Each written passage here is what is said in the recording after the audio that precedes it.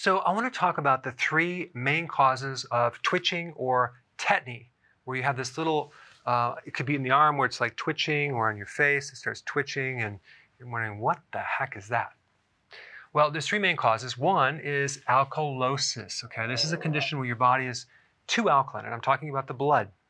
It's very, very difficult to test the pH of your blood because as soon as you pull it out, it oxidizes and it changes the pH. So it's very, very difficult. So I put a video down below of all the symptoms of alkalosis so you can kind of see if maybe you have that condition, okay? Now, there's several causes to alkalosis. One is decreased potassium, okay, in the diet. Number two is not enough hydrochloric acid in your stomach. So if you don't have the acidifiers, you tend to go more on the alkaline side. And that would be having your pH go a little higher than it should. Also, cortisol, which is triggered by stress, that can also alkalize the body.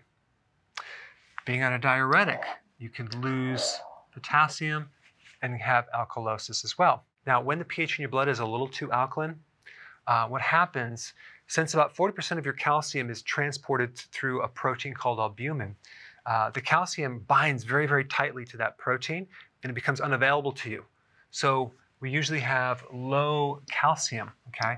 And calcium is one of the electrolytes. So if you don't have calcium, you're going to have a problem with transmission of nerve and muscle impulses. And you're going to get this phenomena of twitching, okay? So the connection between alkalosis and twitching is really the calcium, okay? Now, would it make more sense to take more calcium? No.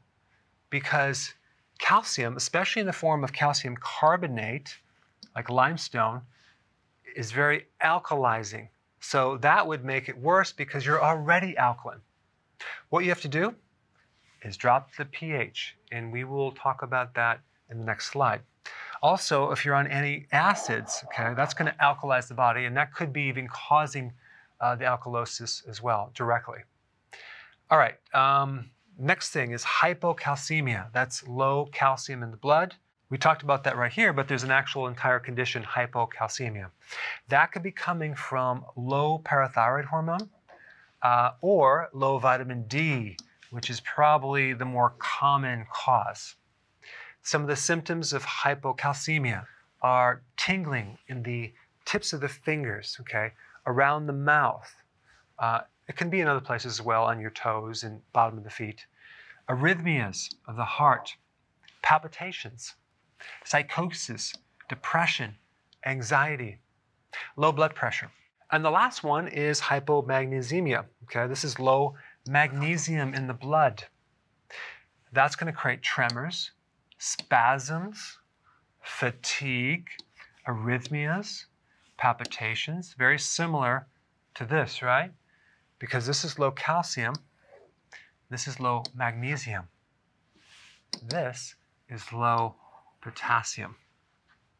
This could be created from taking antacids, or let's say, for example, you had insulin resistance, which most people do, like a pre-diabetic state, because you need the insulin transporters to transport magnesium.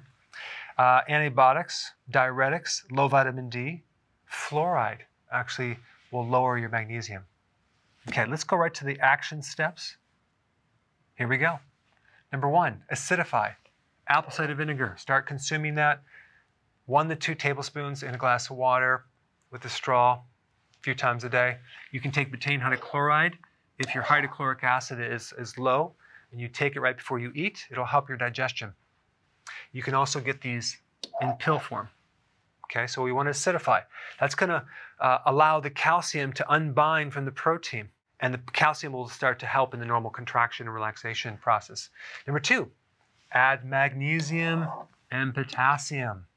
Just so happens, both of those minerals are in these things called vegetables. Okay? All right, number three, add some vitamin D. That will increase the calcium if you're low. Lower stress. Of course, get a water filter, instead of drinking tap water, so you can pull out the fluorine, and also get a shower filter so you can filter out the fluorides as well. All right, guys, there you have it. Go ahead and get started. So if you want to get notified with all my content, click the notification bell next to subscribed.